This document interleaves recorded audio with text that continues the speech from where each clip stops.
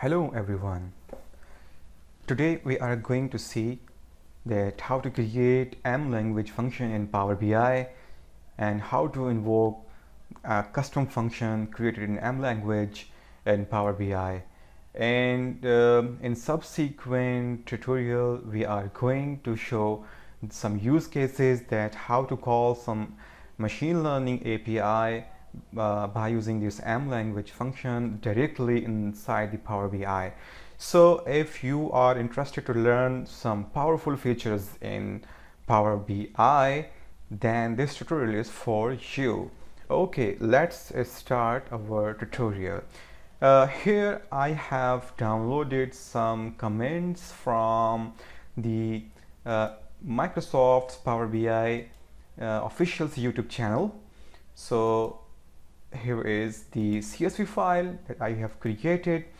Inside this file I have basically seven top comments, or 7 comments you can say, and some are in English, but some has been, I have changed the language of some comments into some different languages like French and Swiss and some other languages. So the reason is that in subsequent tutorials I am going to show that how to detect the language of the text by using cognitive services, and how to translate this into English, and how to find the sentiment score.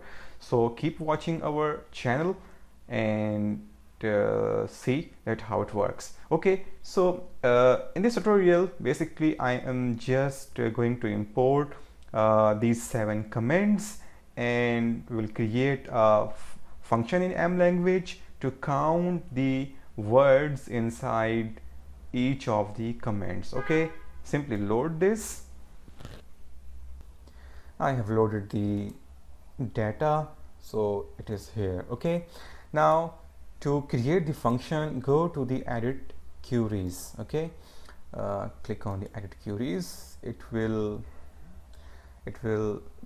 bring us to the Power Query editor. Okay, so the M language is basically Power Query related, so you can go to the Microsoft's official website to see the M language references. This is basically for the Power Query, and this is applicable both in Excel and in Power BI and anywhere in the Office 365 where Power Query M language is supported. So to get more information, you can go to this official website of the Microsoft to get an idea of on how this is organized, and what are the syntax and how many functions and how they work. Okay, now here I am just going to create a new function.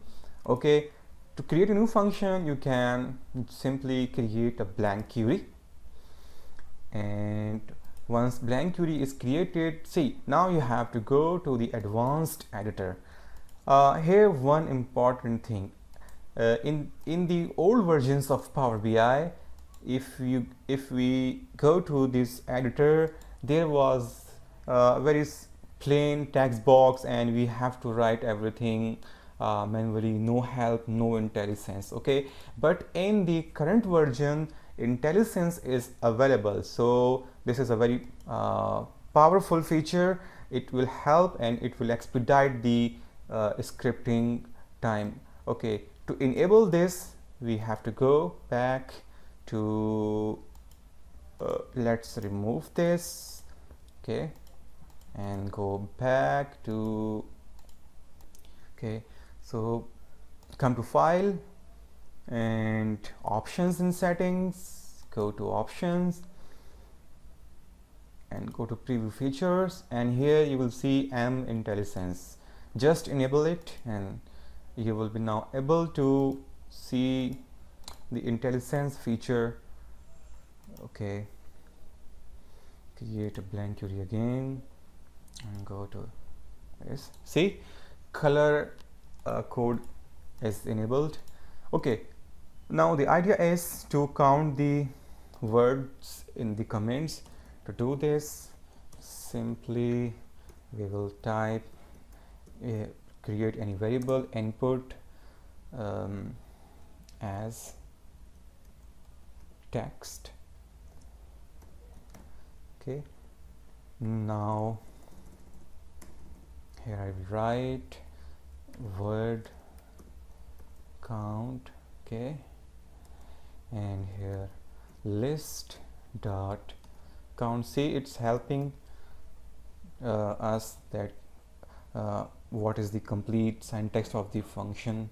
So you can simply enter and it will show the input parameters as well, and this is all in the latest version of Power BI. It was not available in the old version, so if you don't see this feature, please update your Power BI. Okay, and here we will take the another function text dot split, and inside this it will be the input, and it should be splitted with all the spaces, and the output will be generated inside the word count, and here we will produce the word count. So here is the variable name is available, you can simply click on that. So what is going on here? We are using list.count function, and whatever is inside single row will be coming inside the input. So each comment will be coming from the input variable, and input variable is a single sentence. Here we are splitting this single sentence by the spaces. So let's say inside a single sentence there are 3 words, then it will be splitted into 3 words and it will become a list, right? So this function will count the items inside the list and it will produce the output, so we can see the output in our table.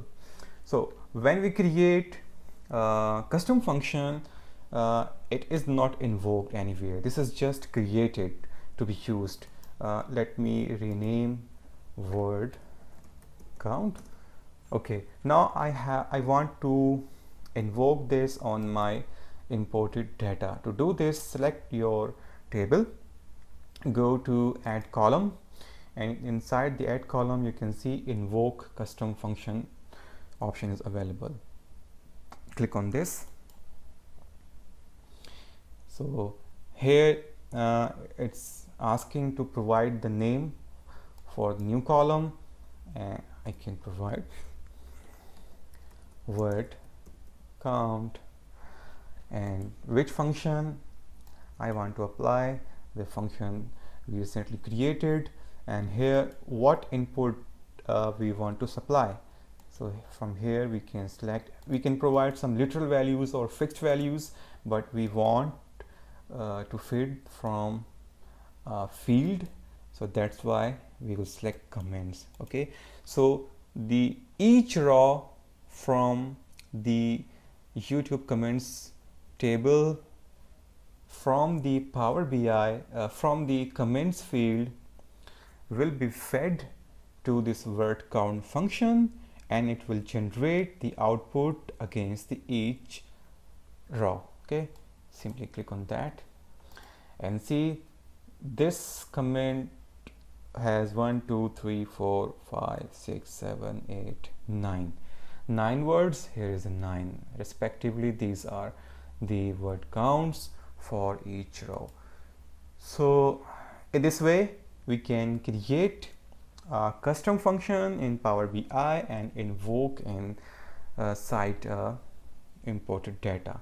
Following us to see that what are some use cases of this custom function. Thank you for watching this video. Please like and subscribe our channel. Thank you very much.